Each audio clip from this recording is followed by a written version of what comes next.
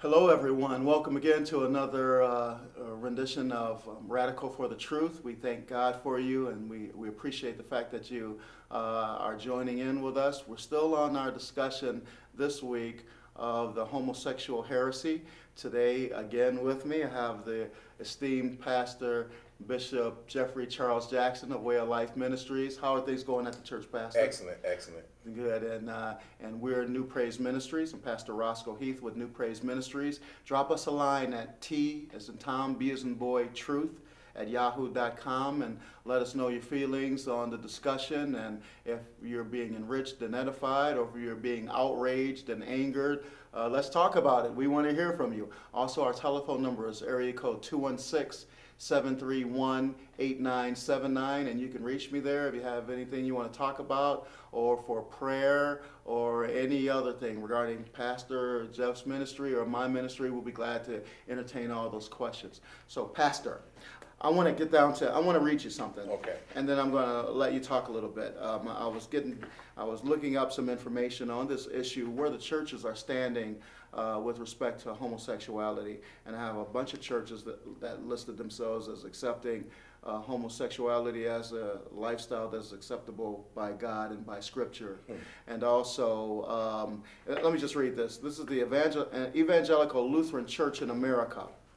And it says this: in the Evangelical Lutheran Church in America's recommendation on ministry policies, April 2009, we find the following in the ELCA Church Council to the 2009 Churchwide Assembly. Listen to this, folks. Resolution 1. Resolved that the ELCA commit itself to finding ways to allow congregations that choose to do so to recognize, support, and hold publicly accountable lifelong monogamous same-gender relationships. Number 2, Resolution 2.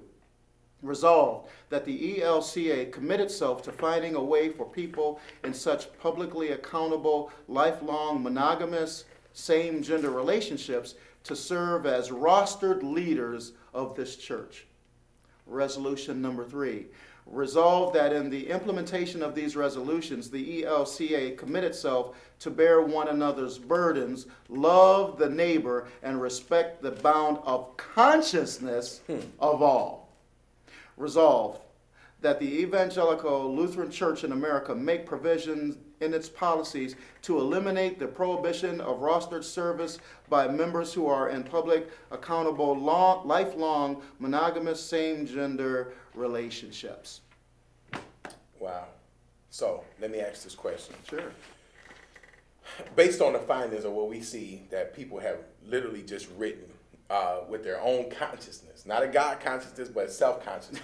That's the issue. So right here in the resolution. So now I guess people are supposed to hang their soul and their spirit on what tradition of a church or organization, if you will. I wouldn't even call it a church.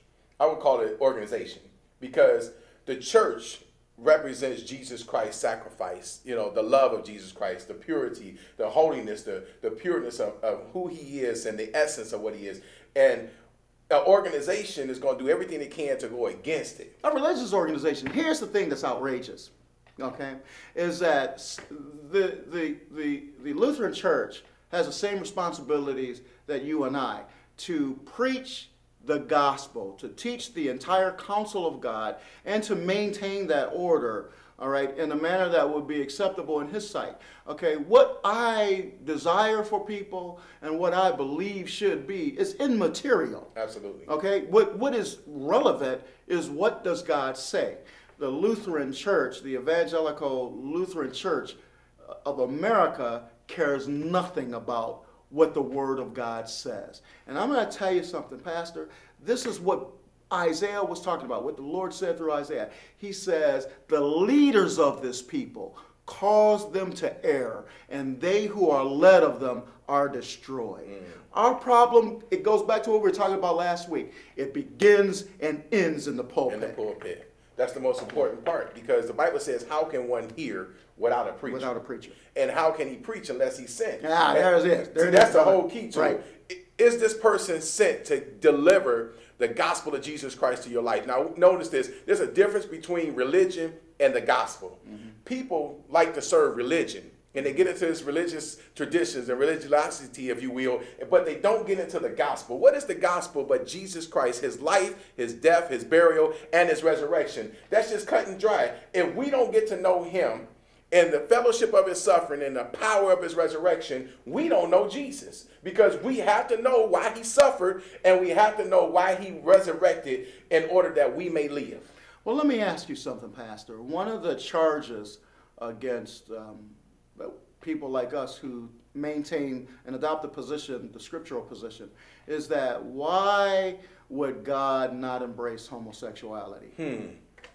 A loving God. A loving God. Okay, they say if he's a loving God, then he should accept me in this condition. Especially since I was born this way. Right. All right. See, and let me just tell you this, because I ran into some people, and let me tell you about the compassion of my heart. Jesus said this, and he said it so emphatically. He had compassion on the people. Yes. And this is what real truth does. Real truth comes to you and says, I have compassion for your sinful condition to bring you out of this state, to bring you into a loving state. Now, that loving state brings us into a righteousness with God, brings us into a holiness with him, so that we can be accepted of him. And notice what happens. The Bible says that God does not look on sin. And so that means that if he's not looking on sin, and then we're operating in sin and we're practicing sin, that means God is not looking on us, because his soul takes no pleasure in the wicked. So we have to look at this. I ran into some people, and just give me just 2 minutes right quick, because this is something that's very important. I want to begin to talk to you too, for those of you who say that I was born this way. Now, truth of the matter is that you are born this way, because we're all born into a world of sin. And that means that the Bible says a man is born of a woman is a few days old and full of trouble. That means that if you came by the way of a woman, unless you was immaculate conception, if you was immaculate conception, that means you were born without sin. But now, because you were born of a woman, you were born into a world of sin. So that means, yes, we understand that you were born this way. But the truth of the matter is that God sees us, and he knows that we were born this way, but he never wanted us to stay this way. That's why he said he wished that no man would perish. That means that we die spiritually. We're all going to die physically, but he does not want us to die spiritually. So how does he do this? His love covers a multitude of sins. And whether we recognize it or not, you are in sin. So I ran into a couple of people that were actually engaged into homosexuality. And they said, well, you're a pastor. We just want to know how you feel about us. Now, immediately, I didn't have to come with a judgment, or I didn't have to come with a downcast spirit and just, beat you up. No, what I did come to do was just present the truth. Not my words, but God's words. Not what you may have heard about what God is accepting or ain't accepting, but what does the word of God say physically? And so I began to pull the Bible out and show them literally what scripture means. Now, here's the problem that people are having. We make excuses because we don't know the word of God. And here's my whole hinge to them. How can you say that you love God, or you know the love of God, but yet you don't know the word of God? You can't know his love until you begin to express what it means to know his word. Jesus said, take and learn from me, for I come in the volume of the book. Now we can get a better understanding, not from what we feel, not from our emotions, but what's right according to the Spirit, and how God reveals himself from heaven right here in the earthly realm as a natural and a special revelation to those whom he loved. And he loved all of us. He loves all of us enough that he gave his only begotten son, that we may now, if we believe in him, should not perish but have everlasting life. Amen. Amen. So my thing to them is that you say that how can a loving God put you in hell? No, God is not just looking to say, here, I don't like what you're doing, this, that, whatever, I'm just going to throw you in it. No, God gives us a free choice to make a decision in our life, to know right from wrong, and to know his truth from a lie. Well, God is speaking to you now. I mean, the fact that anytime the word of God is being spoken, these individuals that met you the other day, that you spoke with, if you gave them the word of God, that's God giving them an opportunity to not incur that judgment. Right. Okay, how can God send me to hell? How can God be righteous and holy and not send the wicked to hell? That's what the real question is. Not how can God, who is loving, send me to hell. Because God is righteous, that does not preclude his love. So listen to this. So they said, because we make a sin and we just did some things wrong in life and we chose the wrong things, that just means that we're automatically just doomed and destined for hell. Yeah, if that's your practice, and that's the whole key to it. If you practice sin, the Bible says you shall not inherit the kingdom of God. Now, here's one of the things that I wanted them to understand is that, let's take, for instance, how if you say that God is not justified in this situation. Okay, so I use this example. I said, because I'm a good person, that's what they say. I'm a good person, and just by because, whose standard? Right, and see, that's another thing. So I'm sitting there saying, okay, you're a good person, you're a nice person, you do this, do that, but yet you're caught up in homosexuality, an abominable sin to God. And I know that some people say, well, all sin is sin, but God has placed a specific point that this is abominable and detestable to him. But now, this is his words, not ours. So here's one of the things that I use as an example. Okay, I'm a good person. So here, let's see how God judged rightly. Now, if I go to the criminal system right now, and I broke in your house, breaking and entering, and I went upstairs and I raped your mother, and in the process of raping her, I murdered her. Now, just because I'm a good guy, should I get off? No. No, the justice system says, according to what's written, is that the law says is that if I commit murder, if I rape somebody, if I break in and entering, there's a consequence to the sin that I'm created or committed, and now I have to face the consequences. So would it be right for me to get off just because I'm a good guy and I'm only just committing this one little small sin? Well, look at the lives that I affected, and look at the law that I broke. So what's the purpose of having a law if there's no consequences behind it? And this is what's happening with God's word. Listen to this. Amen. This passage in John, the 3rd chapter, this came to me while you were talking about people and their view of being condemned. Okay, this is Jesus talking to Nicodemus here. In the 18th verse, Jesus says, "He who believes in him is not condemned, but he who does not believe is condemned already, because he has not believed in the name of the only begotten Son of God.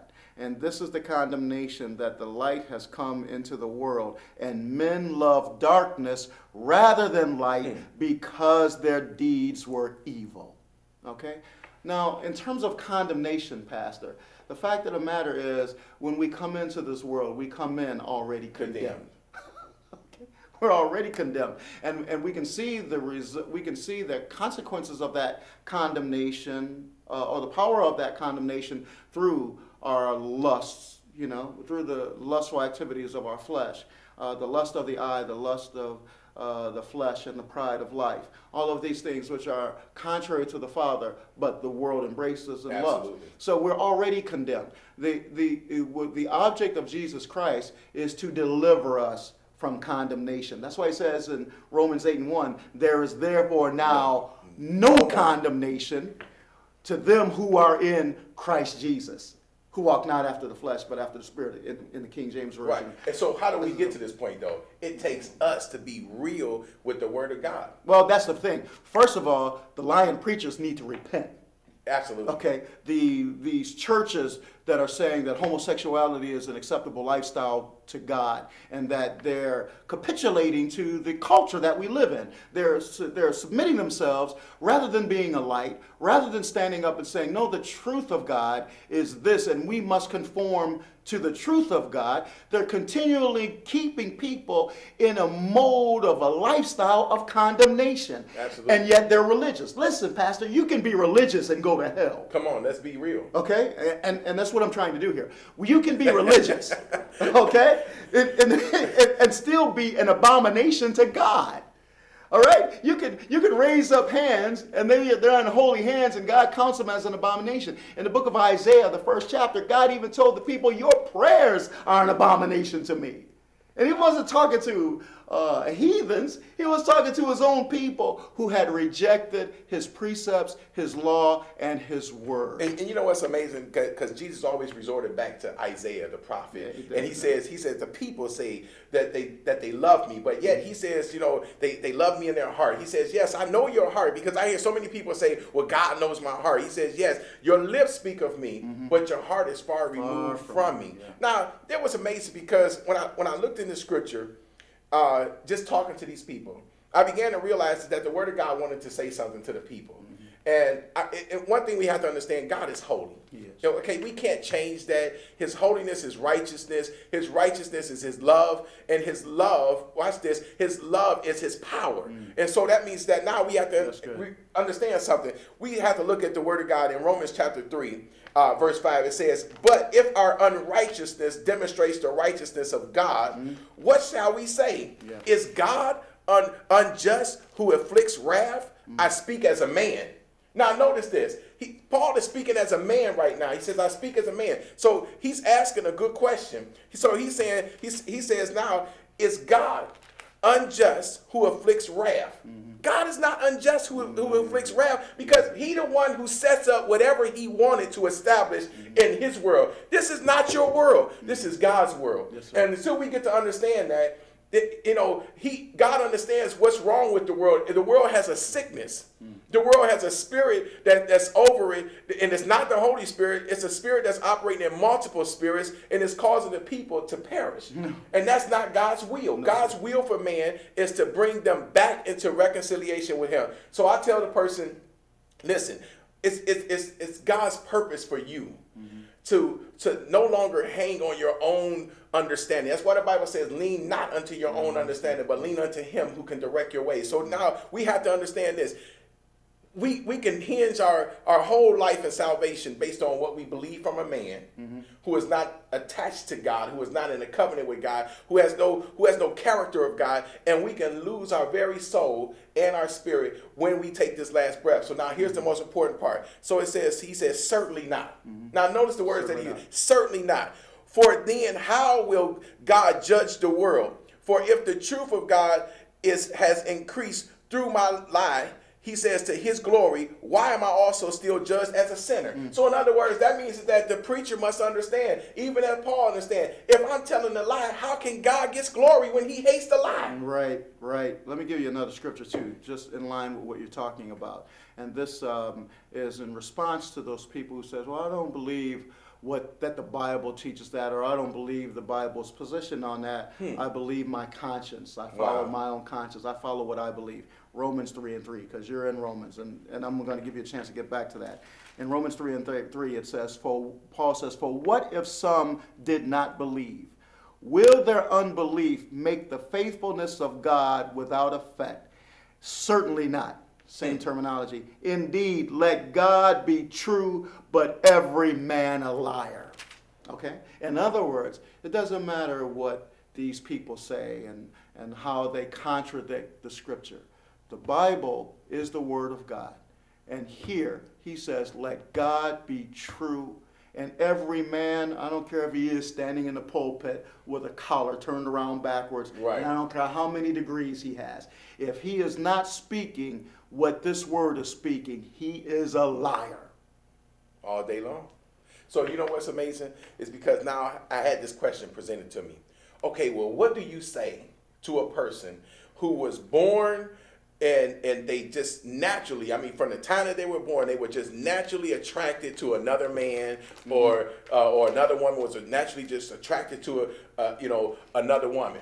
What do you say to them? I mean, how do you minister to them then, Pastor? How do you show them that they can change and be transformed, or that they can come out of this lifestyle when yet this is what they feel, this is their emotions, this is what they know best?